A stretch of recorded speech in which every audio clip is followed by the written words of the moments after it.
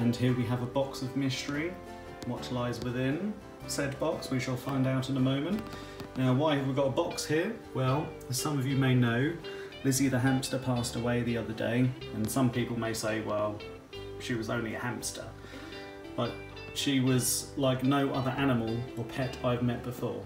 Such a little creature, she had such a big personality. And as someone who's had a few cats before and various other animals, yes, she was like no other animal I've ever come across. Such good fun, such a loving pet as well. Towards the end, she'd at night she'd come out for a play and then snuggle into my arms to go to sleep, which was really sweet, really dear. And for such a little creature, she left a big hole in our lives. But anyway, I like to celebrate people and animals with a cool instrument, and this is what we're looking at today. Bit of a clue, maybe if you know about musical instruments, what this little logo at the bottom of the top might mean it is. Anyway, Liz, we miss you, matey, and here is this guitar in your honour. Let's have a look.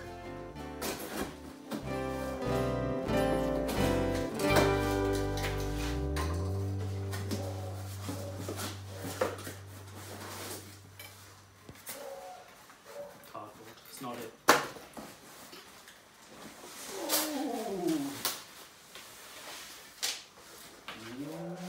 Oh no, feels far too much.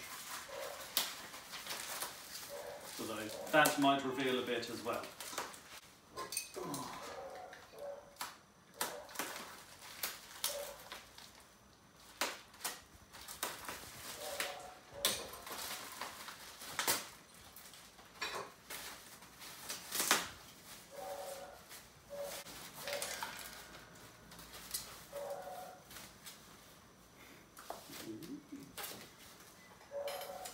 Nice and subtle. Okay, are we ready? There's a little sneaky peek. Okay, are we amazed, everybody? We can't see it yet. Okay, here we go. Ooh. Ah, look at that.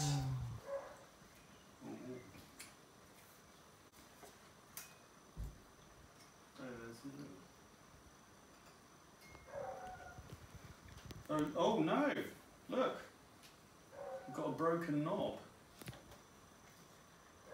Oh dear. We'll have to investigate that a little bit further, but for the moment just ignoring the knob. So here we go, it's kind of a off-white, opal white, gold hardware, Pat Ferro fingerboard. And you can see it says Stratocasters there, but not too legible. We can see it in the light. But there we go. Let's have a listen to what it sounds like.